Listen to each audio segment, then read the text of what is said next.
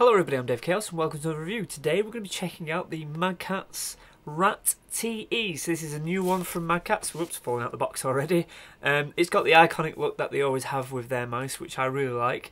Very similar to one that I reviewed recently, one of their wireless types. But this is a wired one, so let's get out of the box and have a look.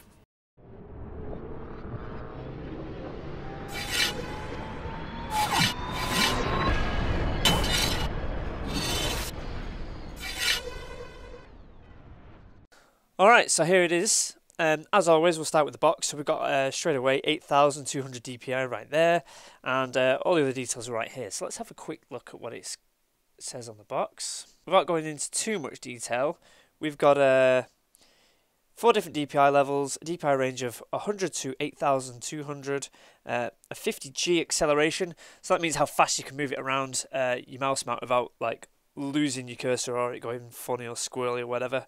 It weighs only 90 grams, so it's a pretty nice weight, pretty light, and we've got a few different LED colours on there that they've put on. So let's get this out of the box and have a look. Okay, so lovely packaging as always with the Mad Catz products. We just pull out. I think it needs to come out that way actually. So it's a little bit funny because you take these weird shapes. It doesn't come out one way. I've already broken the seals on this just so I can get it out. Got a nice lovely packaging there. I always like the Mad Catz packaging, like it's protected on the inside and everything. So here is the mouse. It is a wired mouse, like I was saying at the intro of this video. It's very similar to all the other mice they do. In particular, they've got a wireless one that this looks just like it. It's not entirely like it, but pretty close. And we've also got a few bits and bobs which you always get. So let's quickly pull this open and see what you actually get.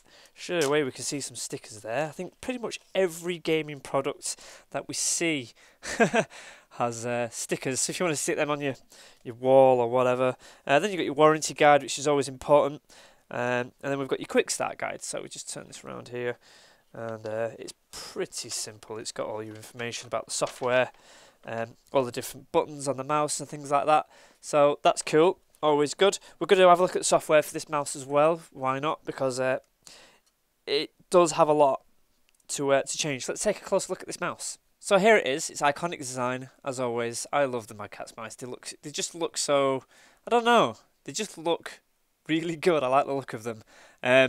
We've got a nice surface here. It's a matte black and it's been rubberized all over with the accents of blue. I think it worked really well, the black and blue, and this light blue. It looks really good. There's 9 programmable buttons on here altogether, so we'll start a look at those buttons. As always with these kind of mice, it's got what I like to call the sniper button. This is basically a quick DPI change button, so you can set that with the software, and what it means is you'll have your regular DPI when you use your mouse gaming, doing whatever, and when you press this button during a game, as long as you're holding it, the DPI will change to a lower DPI, you know, depending on what you've set it in the software. And it's really good for taking those aimed shots, or sniper shots as I like to call them. Or you can use it for anything else, like precision drawing in software and stuff like that. So it's good. You got your forward and backward right there, which is your default on web browsing. But again, you know, you can program to that, to whatever you like. Then we've got some indicator lights here. Unfortunately, I don't have a power supply in my little review area, so I can't plug it in until later. But these would indicate the different levels of DPI, these, and they light up in red. So let's have a look at the top side now. So I want to talk about this mode. So these 3 different modes, kind of like profiles. So when we look at the software later, I'll show you. You can only have 1 profile, but the 1 profile can have 3 modes. So that's how that works. And there's a little light indicator on here when you press that button to tell you which mode you're on. I think it's red, green and purple. No, red, blue and purple, I believe. And that just indicates different modes. We'll have a look at that in the software later. You've got your regular mouse clicks. Again, you know, you can, if you really wanted to, you can buy them to something different. Your mouse scroller wheel, which has also got the central click, click, click. There you go. And then you've got this DPI up and down, which you can do on the fly. So you can change, you can set the settings of this, but there's only a few different ones. And again, there's a LED indicator for that. And then there it is.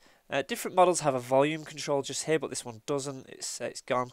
And then we've got an adjustable thing. So these are all adjustable. That's adjustable, and this is adjustable. as you can see, and so is this rear end here. And the way this works is there's a little catch just here, you see that? So you press that and then you can pull it out, and there you go, straight away the mouse is ever so slightly bigger than it used to be, which is really good. I love that feature because I have quite a long hand, so for me that's let me just get that, there you go. So for me that's really good.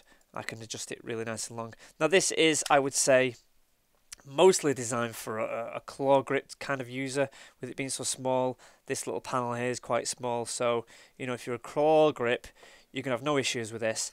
For the palm users, you know, you could adjust it, you could get used to it if you bring out the rear end a little bit, like a couple of clicks like that.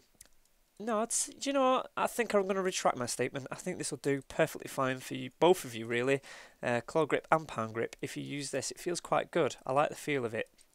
Again, it's similar to the other Mad Catz, and I just love that you can adjust it like that. So on the underside, nothing much to look at. You've got a few glide pads here. There's one just here as well, so that's not dragging about on your desk. This is the your little thumb rest.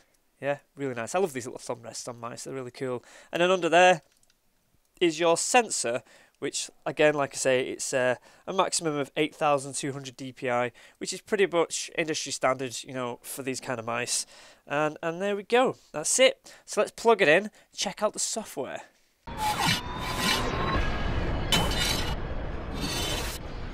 So we'll start with making your profiles. You see this little arrow on the left hand side. You click that and you get one profile, the Mad Catz defaults, but you can create new profiles just by clicking that button, and you end up with these untitles.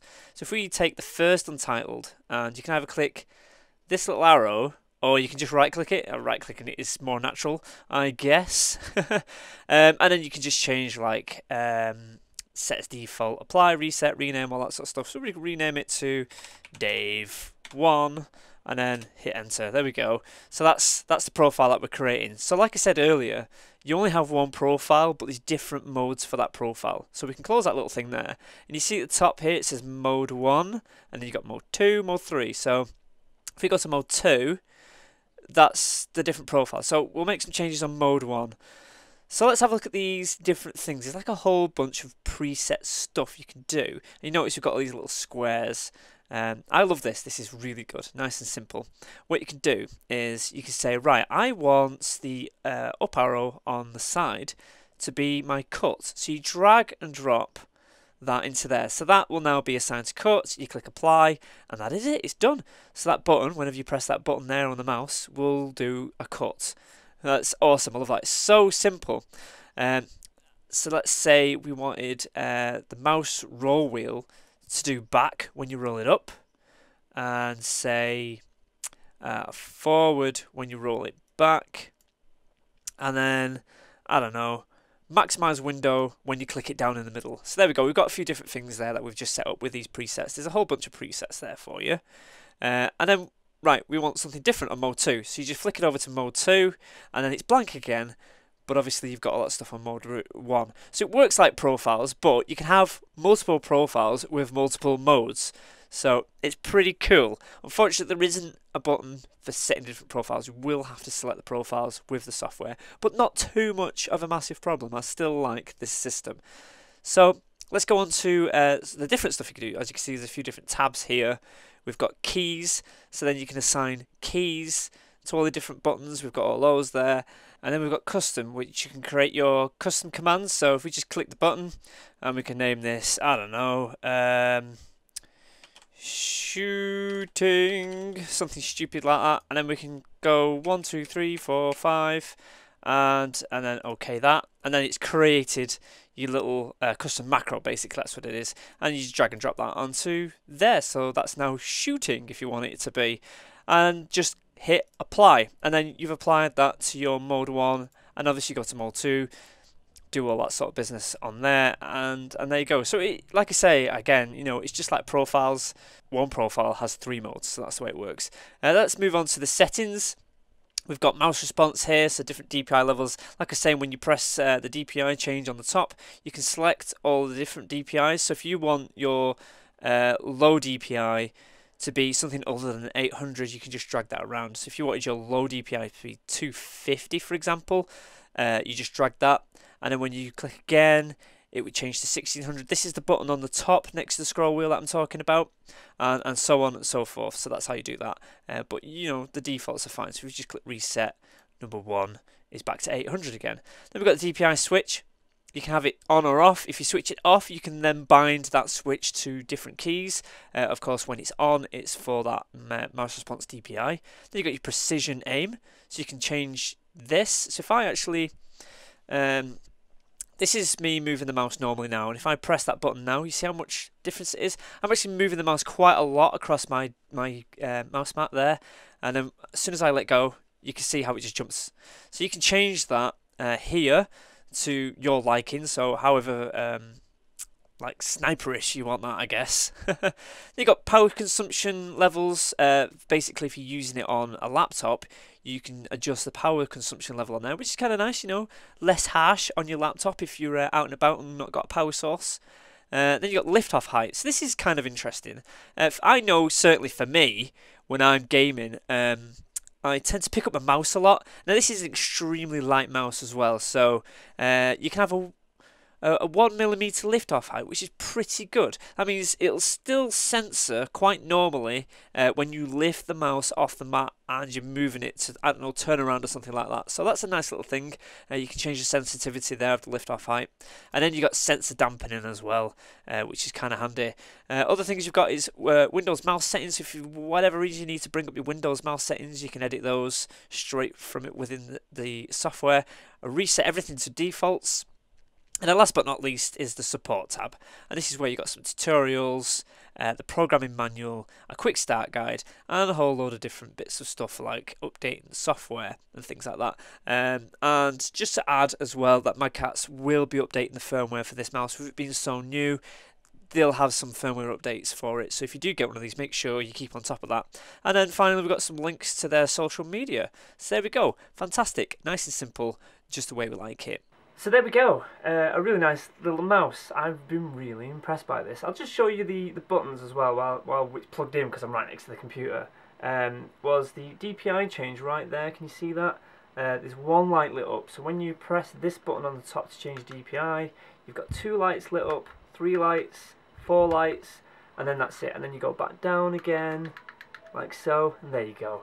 And the mode button here, I was telling you about, so you've got a red one, you press it again, and it's blue, I was right, blue, and you press it again, and then it turns purple. So those are your mode lights.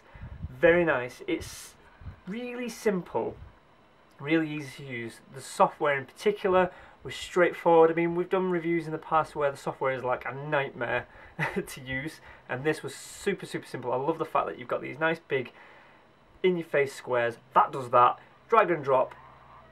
Done. So for this mouse, I've been very impressed by it. I can't fault it on anything at all. Mad Catz, you know, as always, have done a really good product. So I'm going to give this a HardwareHeaven Gold Award.